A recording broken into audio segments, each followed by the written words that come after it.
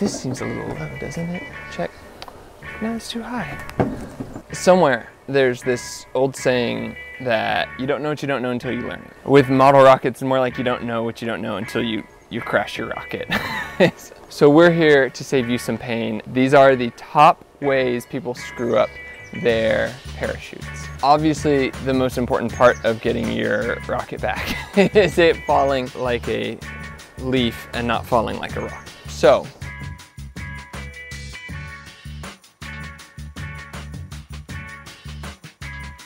the first way is for getting your recovery wadding. If you don't know what recovery wadding is, welcome to model rockets. Clearly, you're very new at this and you need to learn.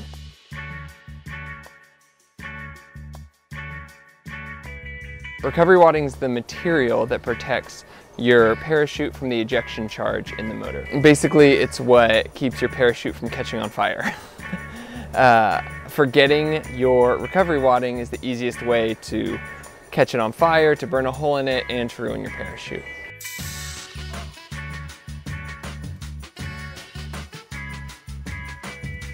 Number 2 and 3 are easy to prevent together. Launching with a broken parachute with a hole in it or something, or a tear, probably from my kid, or launching with a detached or broken shroud line. One of the strings that keeps the parachute onto the rocket.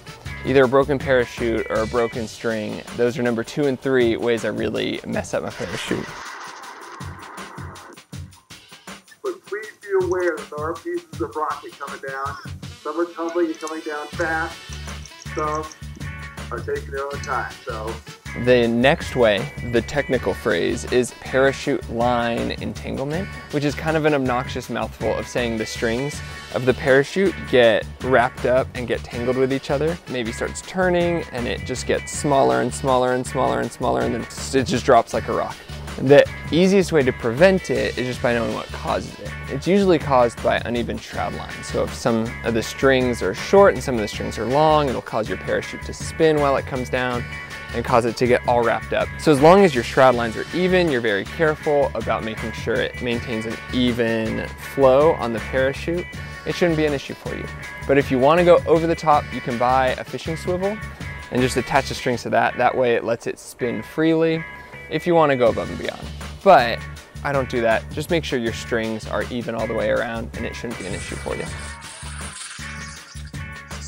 The next way is just by folding the parachute wrong. Either just stuffing the whole parachute into the tube or wrapping it wrong so the shroud lines catch the parachute itself or catch something on the rocket on the way out. Or even we've seen folding it so tightly and so precisely, like origami with the parachute, that it's so tight that when it shoots out of the rocket, it never actually opens up. It just stays closed because no wind can get in, and then parachutes don't work like that. It doesn't work. We have another video. This is how you fold a parachute. If you do it right, it should work 100% of the time. Probably the most uncommon thing to happen, but we wanted to name it anyways, is there's 2 different kind of ways to fold a parachute. There's the fast fold and the slow fold. We can get all technical right now, but basically it's how long it takes the parachute to open up, whether you want to open up immediately or unroll first and then open up slowly. With the fast fold, if you have a heavy rocket and did a fast fold, it is possible that it goes to open so fast that the strings just detach and rip off and then your parachute breaks. If you're shooting with big rockets, you're probably not watching this video. It's probably people who are having fun with their kids, launching smaller rockets, or just getting started. So either fold should work great for the weight of rocket, the size of parachutes you're using.